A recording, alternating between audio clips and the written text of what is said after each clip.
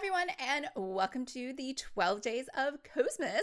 What is the 12 Days of Cozmas? It is a super fun and awesome reading challenge created by Courtney over at the Courtagonist channel. So make sure to go watch her video as well. And I will be giving you my take on how I am doing the 12 Days of Cozmas and breaking down all the challenges for you, as well as giving you some book suggestions. Hi everyone, I'm Lisa, author of the Frosted Misfortunes Cozy Mystery Series starring my own little kitty cat, Lucky. On this channel, we talk all about mysteries, whether those are books, TV shows, or movies. So if this sounds like you or something you might be interested in, make sure to hit the subscribe button below. I post new videos every Tuesday, or today, because it's the day that we want to talk about Cozmas, because Tuesday would be too late, because that would be the first day of, or wait, the eve before the Tuesday of Cozmas. I don't know what I'm saying. It would just be too late. So today is Saturday, and hopefully you're having a fabulous shopping weekend. I know for myself, there have been, I have been like on the hunt for an air fryer.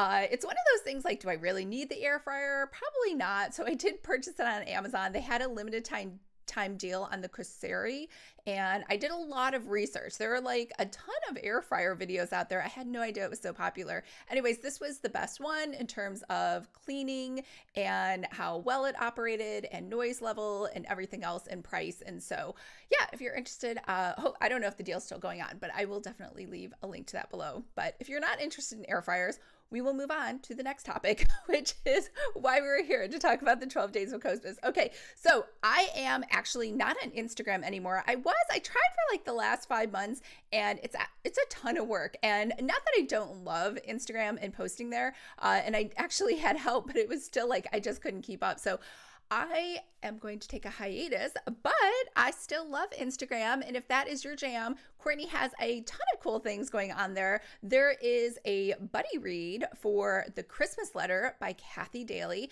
and that is happening over on Instagram with her. And she has like this group of cozy mystery readers that are kind of all friends with each other, and they run all of these challenges together. They did one for October, so I'm sure they would be friends with you too. It's not like an exclusionary group. And then you could vote, because I think they voted for the Christmas Letter book, and then this way, if you are following all of them, then you can vote for whatever challenge they have next, because it sounds like they are very active and doing a ton of great things over there. Now, you can also participate in the 12 Days of Cozmas. Over on Instagram, there is a prompt for each day, for each of the 12 days on what to post. You can do it as a regular Instagram post, as a story, as a reel, whatever makes you happy, even an Instagram TV or an Instagram live, which probably would be easier than creating a post, but I digress. All of that information is over on Courtney's video, and also I will leave links to all of that below. Let's talk about the 4 challenges that are on YouTube, because I am a YouTuber, so I'm excited about those. Now, all of these challenges, you can do one, you can do all 4. And in the past, I believe we had like, Courtney had scheduled 12 different challenges, and I think maybe it just got a little overwhelming. So she has narrowed it down to make it like super easy. There are 4. So the first one is read a book that was a gift. So I don't know if this was a gift. I guess it was like a gift to myself, because I purchased it.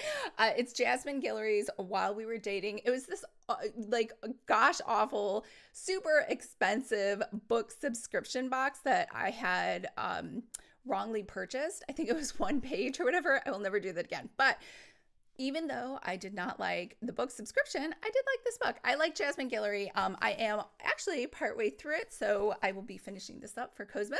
The second challenge is to read in your pajamas. I actually don't wear pajamas. I've been wearing a long, oversized t-shirt my whole life. I remember having to wear, I don't even know why people put children in those, like those awful like full body suits with like footies and like covers up your hand. It was terrible. I just remember, I think I was like 6 or 7, and I was complaining to my mom. I was like, I am so hot. And she's like, you're going to be cold. I'm like, I'm dying.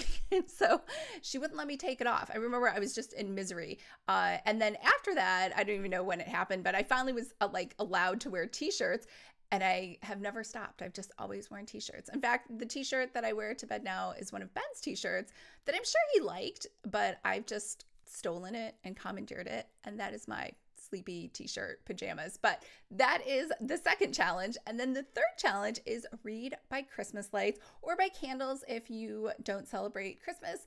And I actually don't have any Christmas lights up. I think we tried putting them up one year and then it was like too much trouble or something, or I think I was worried about the price. It wasn't even that expensive, right? I am just really like a huge big time minimalist, so I didn't want to do, we actually don't put up any decorations for any of the holidays, and it does save a lot of money and storage as well because you can only put them out once a year. Not to sound like a Grinch, because I do think Christmas lights are pretty.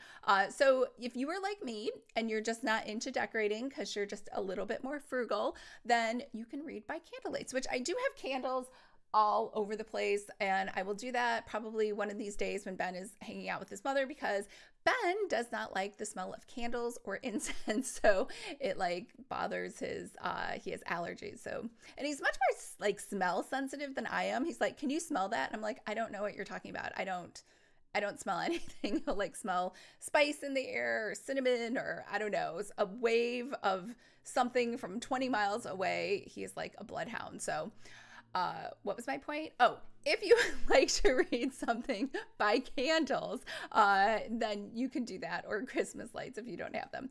And then the last challenge is to read the Cozmas book. So the Cozmas book that Courtney chose was Manhattan and Murder, which is one of the Murder, She Wrote books. And I think she's on a Murder, She Wrote kick because that was one of her suggestions for December for our vacation theme, and we're reading another Murder, She Wrote, and so lots of Murder, She Wrote going on. You know, if you want to too, I'm just going to throw this out there and say it's okay if you want to just watch a Murder, She Wrote rerun on TV. That's all right too. Or maybe you just want to add that in as a fifth challenge, because all of this talk about all these Murder, She Wrote books did start me thinking about how much I did love watching that TV show. And I just vaguely recall like little glimpses of it. And then I, of course, went on Wikipedia and looked up Jessica Fletcher, and I can't even think of her real name now, but anyways, she was talking about reprising the role, and then of course she was worried about how she looked, and so she didn't want to reprise the role. I mean, it's not a big surprise to us that 25 years later, she looks a little older. So I don't know. I would love to see her in another production of Murder, She Wrote if she's watching this, or anybody else. I don't care like how much older she's gotten. She's still like Jessica Fletcher to me. So I would hate to see somebody new playing her, and I would like her to come back and reprise that role for at least one episode or a special.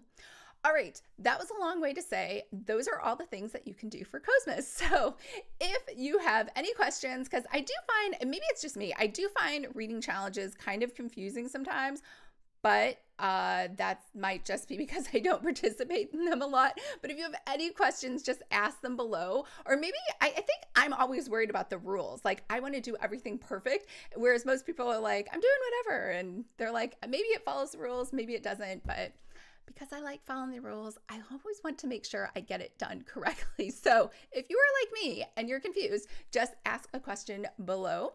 But I hope everyone's having a fabulous weekend, and I will talk to you later. Bye.